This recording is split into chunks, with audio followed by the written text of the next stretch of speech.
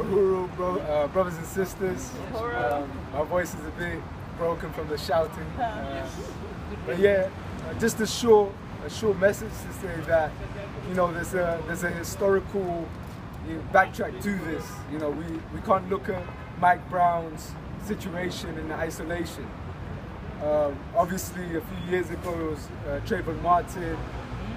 Years before that it was others, and even some of them that we don't know their names because they don't show us in the news. The same's happened in our community. Unfortunately, today my people are people that are lost in identity. We call ourselves Hispanics and Latinos and other names that don't belong to our people. Hispanics and Latinos are actually European. Yeah, it's a European identity that they forced on our people. And what the identity does, it disconnects our people from the land. Absolutely. Because if I call myself a Latino and Latinos are from Europe, then what land can I claim?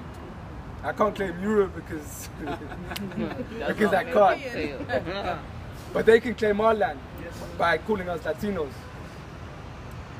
So what we're saying is that, you know, for 500 years, the Europeans have gone to our land, they've robbed our land, they've taken our African brothers and sisters to our land, enslaved them.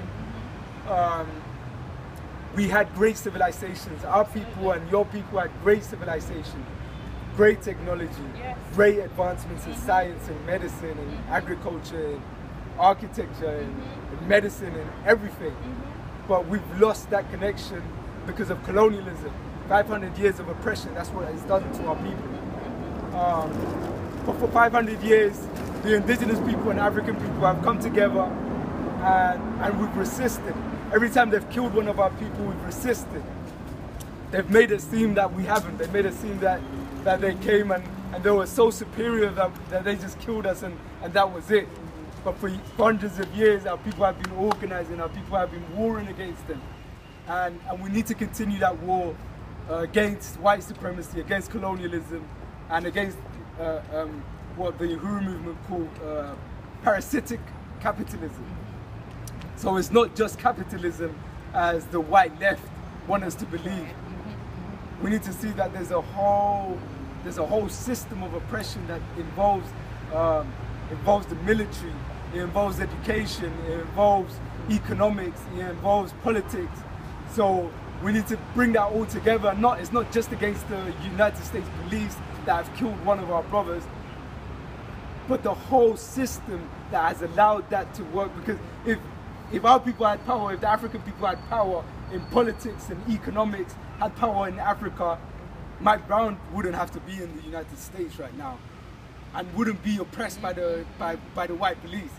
So we need that power. We need to create that power in our communities and take it back so that we can fight back the United States, a savage and despicable power. Just look at it. It's just standing here.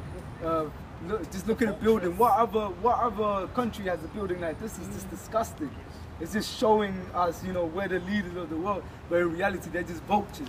They're parasites, as the Uhuru movement say. They're parasites. They live off our people. They get fat off our people. And that's ugly. That's the most ugly civilization that humankind has ever known. That's right. So yeah, that's our words of solidarity, and we're gonna keep continuing to work in support with the Uhuru movement, and we will get justice one day. Same struggle. Indigenous and Africans, one struggle, one fight, and one victory. We're gonna be victorious. We're gonna doubt about it. We're gonna be victorious.